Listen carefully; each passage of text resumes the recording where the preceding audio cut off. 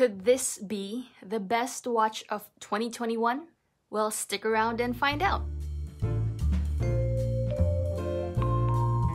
For those of you who haven't heard of Furlan Marri, it's a new watch brand that came out early this year, 2021. Furlan Marri is a Swiss watch brand started by two people, Andrea Furlan, a Swiss industrial designer, and Hamad Al-Marri, a watch collector and an artist from the Middle East. When it came to their marketing and PR, in preparation for the Kickstarter launch, they went full blast. They were on a lot of watch publications in the time leading up to their launch. They also did a session on Clubhouse where the audience got to ask them pretty tough questions, which they honestly and earnestly addressed. And it was actually that Clubhouse session that cemented my decision to get one. I admired that they wanted to create beautiful, or as they say, highly attractive wristwatches at an entry-level price for the young watch enthusiast. This beautiful piece for $350? I'm in. So by the time the Kickstarter project launched, they were fully funded in 3 minutes, which is nuts. For me, I had my credit card ready and I was able to get it within the first 10 minutes. When the campaign ended in April, the project was 1,450% funded and they raised $1.1 million US. I was initially going to buy 2 of these rose gold variants, but I chickened out and I only bought 1, which I kind of regret because this rose gold variant was a Kickstarter exclusive and they won't be making it anymore. But in the end, I think it was for the best because I don't think it would have been a good idea for me to buy 2 of the same thing. So fast forward to September, the watch arrived. When I opened it, it did not disappoint. It's as gorgeous as I expected it to be.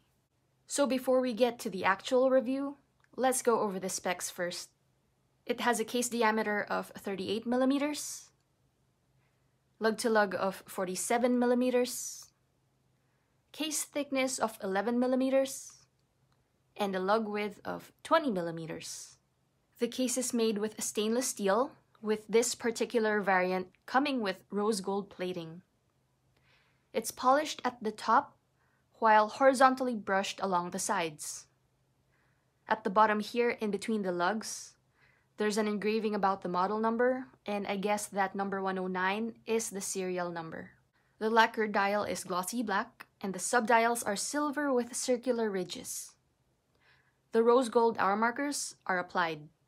The leaf-shaped hands are curved in a way that helps the hands catch the light in whichever angle the light is coming from.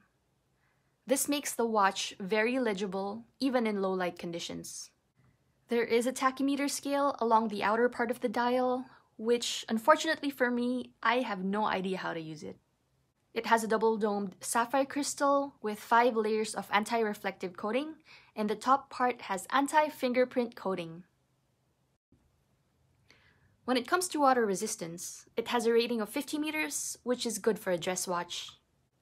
The watch came with a quick-release textured taupe Italian calf leather strap, which goes beautifully well with the watch. It also came with an extra black leather strap. Both the taupe and the black strap feel very good quality. It's powered by the Seiko VK64 meca-quartz movement, which is a quartz movement with a mechanical chronograph. They only use 2 subdials, which are the 24-hour indicator on the right and the 60-minute counter on the left. For the review portion, let's first go over the pros. So much thought went into this watch, from the design to the experience. You can definitely see it from the packaging, the accompanying papers, and the watch itself. It gives you a glimpse of the 5-star treatment at an entry-level price. It's a beautiful, beautiful watch. I can't speak for the other colorways, but this rose gold one is just gorgeous. They got the rose gold tone perfectly in a shade which flatters most skin tones. The proportions of the watch and the subdials is just perfect. It's very much reminiscent of vintage chronograph watches from luxury brands. I know I'm not the most poetic person in describing things. I wish I was.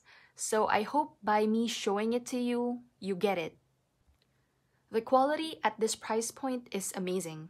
Here are some shots from my digital microscope.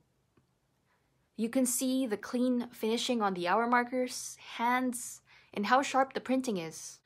The other day on Instagram, I saw this post comparing the finishing of the Furlan Marri versus a Corona watch, a watch that is 5 times more expensive than this. It has details that I never knew I wanted. Details such as anti-fingerprint coating, the engraving between the lugs, the engraving on the pushers, the way the hands are curved so that it catches the light in all angles, the papers that look like Patek Philippe's extract from the archives, and even simply just the way you open the box. I like that they were very much upfront about where their watches were manufactured.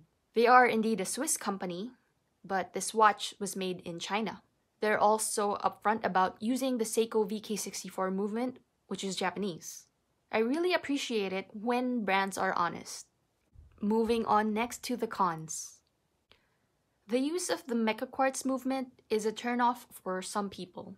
When the project launched, I saw a lot of people commenting that they would pass on this and wait for a fully mechanical watch instead. Also, using this meca-quartz means that there is a ghost date position, which I know some people mind, but I don't actually mind it.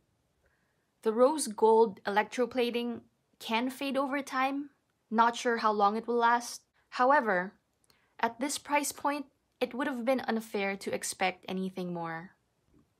The new price point will be very tough to swallow.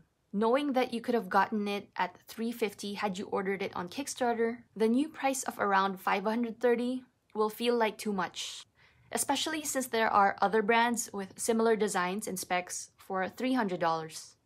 Given how high in demand it is right now, we will definitely see some of the reselling and scalping BS, which will be beneficial for the ones who already own one, but very toxic for the rest of the watch community.